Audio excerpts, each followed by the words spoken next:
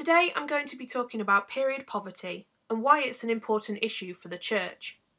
So let's start with the big question. What is period poverty? Period poverty is the lack of access to sanitary products, menstrual hygiene education, toilets, hand washing facilities, and/or waste management. It affects people who menstruate all over the world. The cultural shame attached to menstruation and a shortage of resources stop people from going to school and working every day. Here are some statistics from freeperiods.org. 1 in 10 girls can't afford to buy menstrual products in the UK. Over 137,700 children in the UK have missed school because of period poverty. Menstrual products cost around £13 every month, which adds up to a massive £18,000 during a woman's lifetime.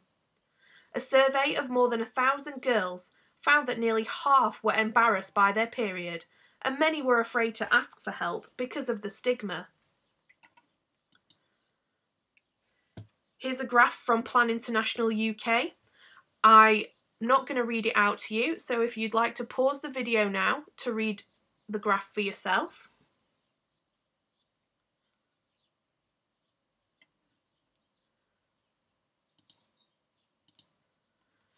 And another graph here just showing the impact of the taboo and stigma surrounding periods. Again, if you'd like to pause the video and read the information, please do that now.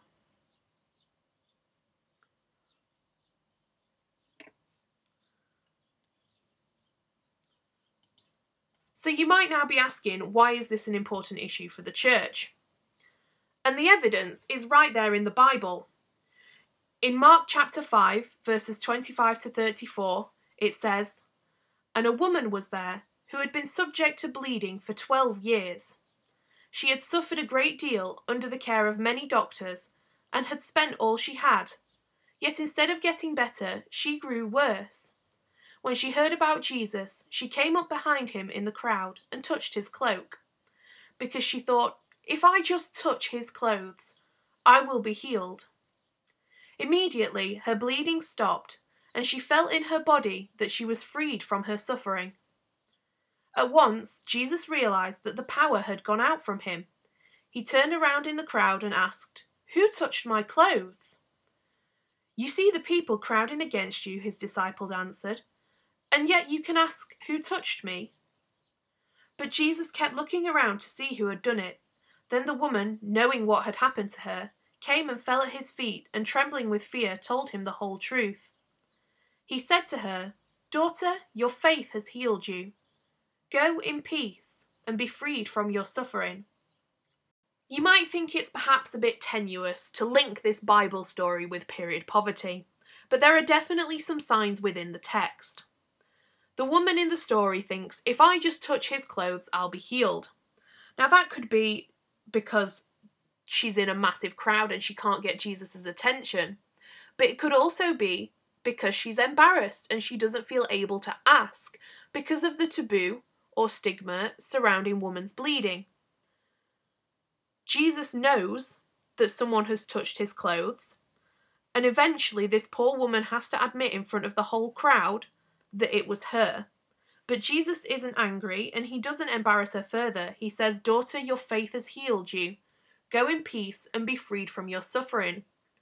And that says to me as a Christian that it's my duty to help free others from the suffering of period poverty. So, what can we do to help? There are many things we can do to help alleviate period poverty.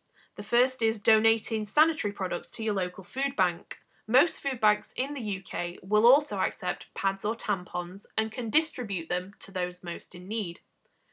There are also a number of period poverty charities in the UK and further afield that work to reduce period poverty. I myself am an ambassador for Freedom for Girls, who are a Leeds-based period poverty charity and who are always willing to accept donations of either money or sanitary products. But the most important thing we can do, and the thing that doesn't cost anything, is to raise awareness and decrease the stigma. The more conversations you have about periods, the less embarrassing they become. Educating ourselves and others is really important, and we start by having these difficult conversations. I also wanted to share what I personally have been doing to fight period poverty. Throughout lockdown, I've been making reusable sanitary towels using material I had lying around the house. I used old bed sheets, pillowcases, towels, and an old shower curtain that would otherwise have been thrown away. I send the completer pads to Freedom for Girls, who distribute them to people in need. So if you're a crafty person and fancy turning your hand to this, I have lots of resources and instructions that I can give to you. And it's my hope that when this whole lockdown situation is over, maybe we can set up some sewing groups within the circuit and get people making these reusable sanitary towels. So, a final prayer. Let's pray. Lord, you have always helped those whom society deemed not worth helping. Give us the courage to follow your example and to be champions of the needy and marginalised. Forgive us when we've been blind to someone in need.